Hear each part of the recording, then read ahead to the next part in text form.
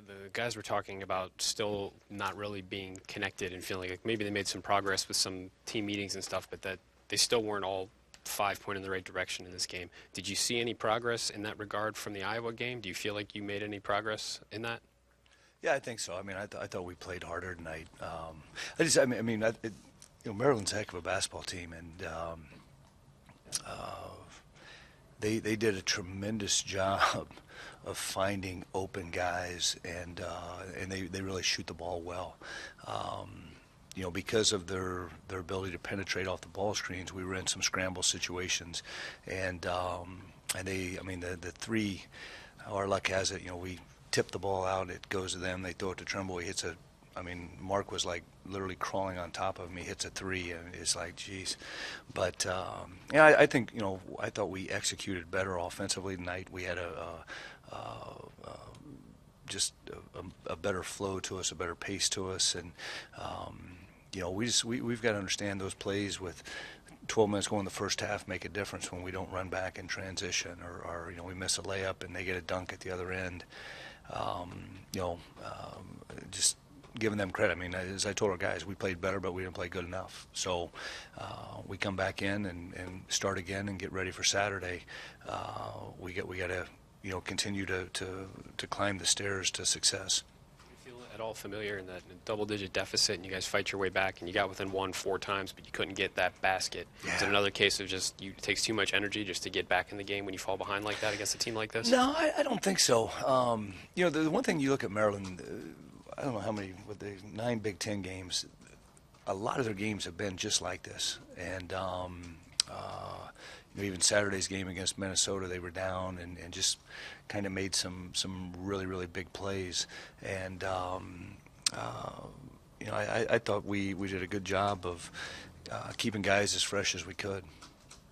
Thad, the tendency in, I guess, any sport in basketball is to look at offense and you judge a team by the offense. But is it possible the elephant in the room, if there is one with this team, is defense, and guys just not playing defense like they should, not fighting through ball screens, just... Yeah.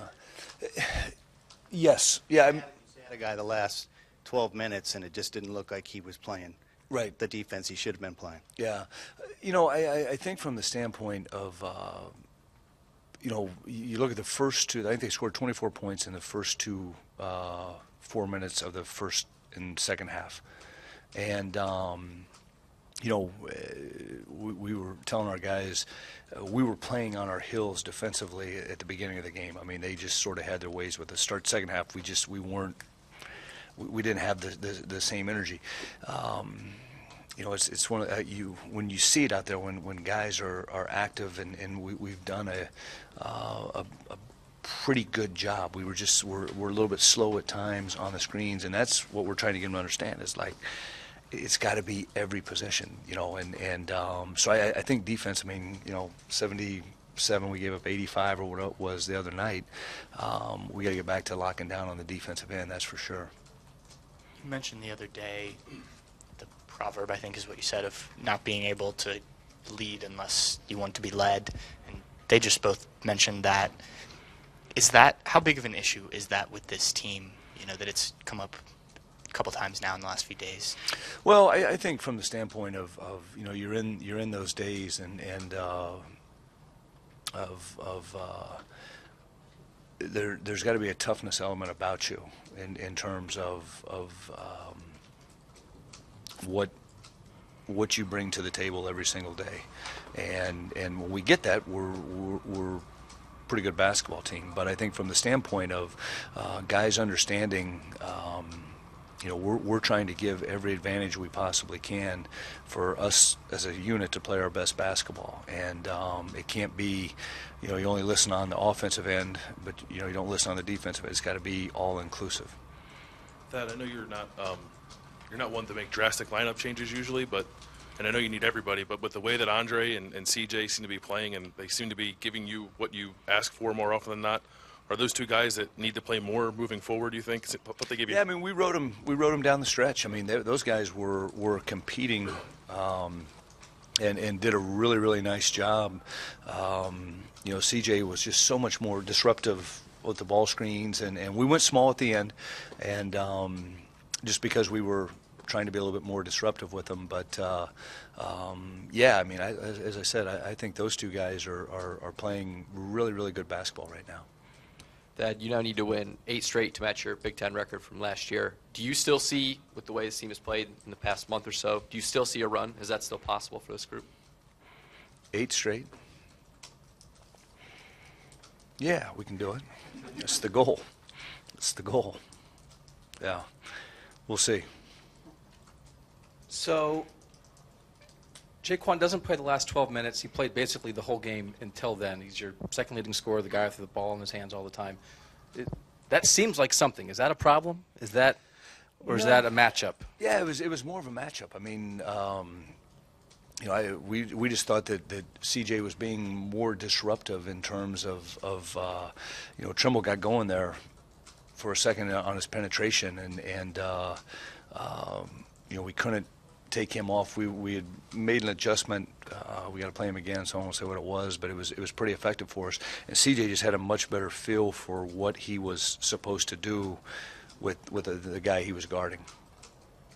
Okay, because I mean, he's an important part of your team, Jaquan, and it just seems a little odd that a guy that important would basically not play in a tight game that you really could use a win, and you guys seem sort of better without him.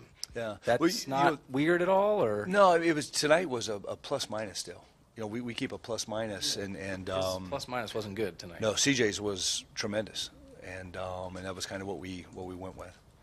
And so that we're 10 games into the Big Ten season, and these Jay, Sean, and Mark were talking about some guys are in, and some guys maybe still weren't in tonight. Is this just the thing, you lose a game and they have to come up here and talk to us and say something? Or is there something happening that maybe is different than other years, that you're 10 games into the Big Ten and not everybody's in? Not everybody's on board. Not everybody's focused. Not everybody's playing hard. Is there something different this year than past years that's more of an issue? Now, I can say this 100% guaranteed. On January 31st, for 13 years that I've been here, ain't everybody been in at this time of the season.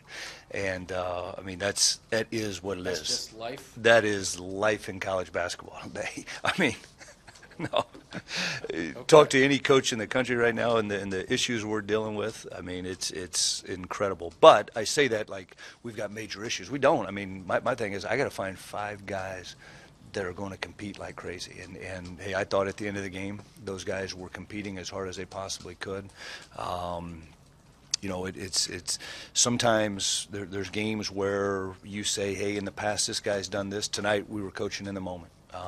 We thought those guys had given us a great opportunity. I mean, Andre Weston, what he was doing defensively with his size, I mean, he did a tremendous job of being in help. He was tagging, and you know, we thought that was the way to go with it. Nothing too deep on that. Yeah. The decision to start Micah, I know Trevor came in quickly, but was that Just the coach's decision. Yeah. Let me ask one more. Do you like this team? I do. Because I think I know how you want to play, how you'd like to do things, lock down on defense, and Right. when you see, I mean, I know sometimes you win, sometimes you lose, but the effort, the focus, game in, game out, how do you normally feel with this team? Yeah, I think this, Doug. This team is a team. We've got to keep our eyes on our blind spots, and we've got a lot of them. And it's a line from a John Hyatt song. If you Google him, he's a heck of a singer. And but I heard that the other day, and I'm like, God, he's talking about my team. Rob, you know John Hyatt? One of the best ever. And but I say that from the standpoint of we just have to get as connected as we possibly can. We've had some, you know, some incredible games that you know, before tonight with the 6-point loss, we'd lost 2 home games by a total of 3 points. You know, I think that we've put ourselves in some positions to have the opportunity. You know, you still look at no excuses, but we're still a young kind of basketball team with only 1 senior. But with that said, those guys have to those days are over in terms of feeling sorry for ourselves or whatever. We gotta find a way to beat a great basketball team tonight. We had opportunities and we didn't get it done.